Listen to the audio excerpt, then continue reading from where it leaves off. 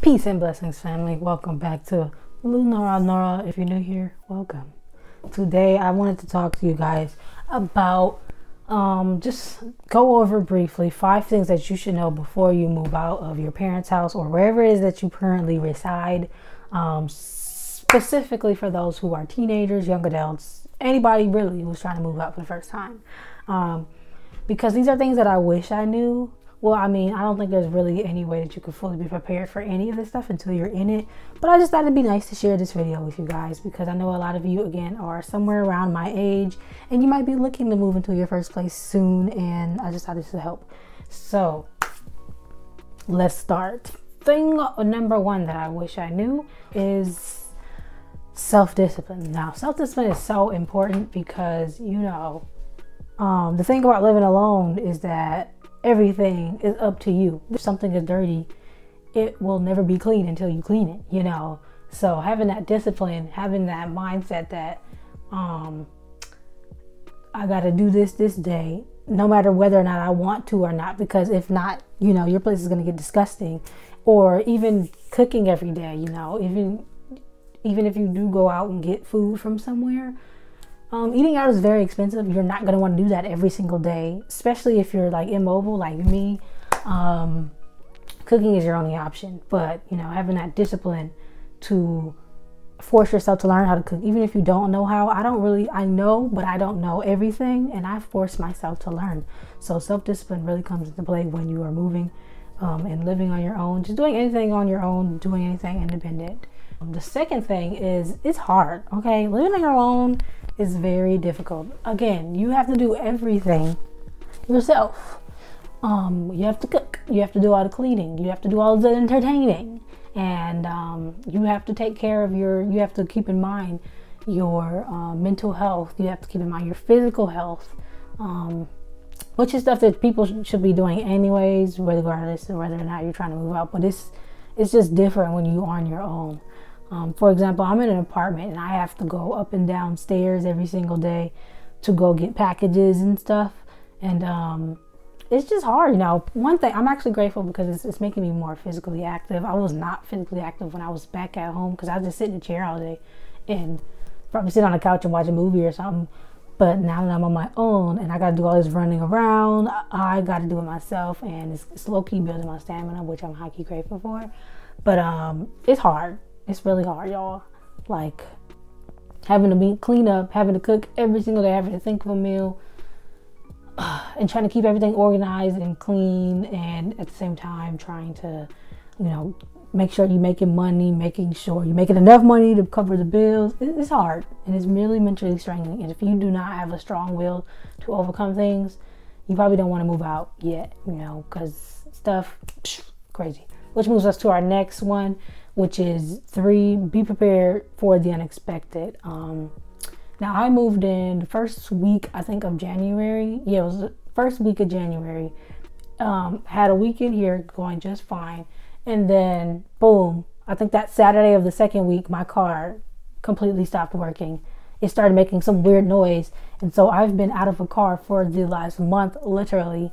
And luckily, I work from home, so I don't really have to go anywhere physically to go work, which is a good thing. But, you know, it's kind of driving me crazy a little bit because I'm so used to being able to go, at least go to somewhere every day or just every other day, whether that's just Target, grocery store. I really like driving and just getting away. It's like my form of escape because I spend so much time sitting in front of my screens all day. And I kind of miss that. That's kind of, you know, driving me a little insane, but I'm holding on. But being prepared for the unexpected. I wasn't expecting my car to stop. I knew it had issues. I just didn't know that these issues were going to be prominent as soon as they were when I moved out. So I'm literally without a car. Luckily me, I have some money saved up and I'm not really in a rush to get a car, but at the same time I am because I need a car, you know, I got to get around. But I have a few expenses that I want to take care of before I get that. But I'm saying also to say, be prepared for the unexpected because you never know what's going to happen. Things happen all the time. Life is just full of the unexpected, literally every single day, every single month, every day. month, year, everything it's just always something different. It's always something new. It's always a new challenge. So you're gonna want to be prepared for that financially. You could lose your job, or you can be back paid for something. Anything can happen and you not be able to pay rent. So it's important to have that savings. But just be prepared for the unexpected, because life's pretty unexpected, you know. Which brings me again to the next one. Number 4, have at least $5,000 to $10,000 saved up before you moved out. I know that seems a lot, and I know a lot of people might not need to do that, like have that much, but I highly recommend you do. I literally spent and blew almost $1,500 within my first week of being here on furniture, you know, stuff, kitchenware, bathroom stuff, carpets, everything. I literally spent like $1,500, and I never spent that much money in that short amount of time. But luckily for me, I had savings, and it kind of covered all that. And even now I have savings. And also for me, because I don't have any rental history, I had to put down like more money than expected for my security deposit for this apartment. So be aware of that, especially if you're a new person. If you're new at moving out and you don't have any rentals history, you might be required to do like a double deposit, or just pay first and last month's rent, you know. So having money saved up is very important. Again, also for emergencies, because you never know when you might not be able to pay your rent one month because your job isn't acting up or something with your bank. And it's important to have that savings. And number 5, have not very good, but just have money managing skills. You know, when you live on your own, you have to pay a lot of different bills. You know, you have your phone bill, Wi-Fi. We have, depending on where you live, utilities. I pretty much just pay for my electric bill and my rent and parking, but that's about it as far as for like the apartment. Everything else is like personal, like Wi-Fi, phone. I don't have to pay insurance anymore because I don't have a car or gas, but you really want to keep in mind with all of that stuff. For me, because I'm an entrepreneur, I have a few streams of income, so those designated income streams pay for my various bills. For example, I have a content creating job, and that covers my rent, so I never ever really have to worry about rent. I don't stress over it because I know it's coming from the job, and my various other bills come from my various other streams of income. So that's at least my situation. Your situation may be different, but I highly recommend having streams of income so you don't really have to worry about stressing anything out.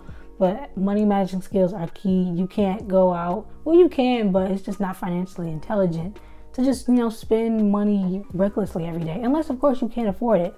One day I will be able to afford it, you know. I'm going to just be able to blow whatever I want to blow when I want to blow it. But right now, I am in the beginning stages of my business. I'm in the beginning stages of my life's career. And I just can't be doing stuff like that yet, you know. That discipline, self-discipline really comes into play. So, yeah, money managing skills, knowing how many meals you can afford to eat out, because eating out is very expensive, especially if you live alone and you're doing it every single day.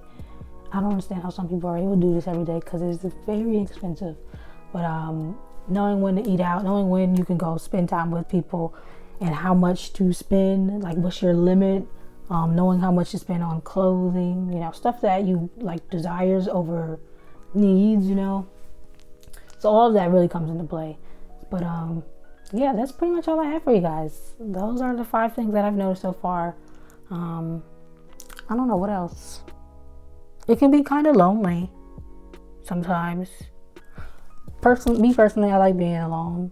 But I also really like being around people after a while. You know, I'm an introvert, extrovert. Like, I can be introverted, but I'm also very extroverted. So I have my days when I go spend time with my family all day, and then I'm like, all right, ready to go back home, and I go spend a week alone. And especially now that I don't have a car, I'm not able to visit people like I used to. And it's getting a little lonely, you know. I love the silence, but it is a little lonely. If you are a loner and you love being alone, this is great. But because I don't have a car, I'm not able to see my people when I want to see them, you know. It's getting lonely. But I'm grateful and I'm happy. It's only been a few weeks. Again, first month to be next week. Monday, I'll be in here officially for a month. So yeah, I'm learning every day. I'm learning something new about myself, learning something new about adulthood, about life and everything. So yeah, that's all I have for you guys. I want to create this video again because I know you guys are probably looking to move out soon because you guys are, you know, tired of your parents or whatever. And I highly recommend, if it's not as bad as like something detrimental, like they're just your parents are terrible and they're like ruining your mental health or something, I recommend you stay home as long as possible, because it's expensive. It's very expensive and it's very time consuming. It's very difficult to live on your own, but it's fun. It's part of adulthood.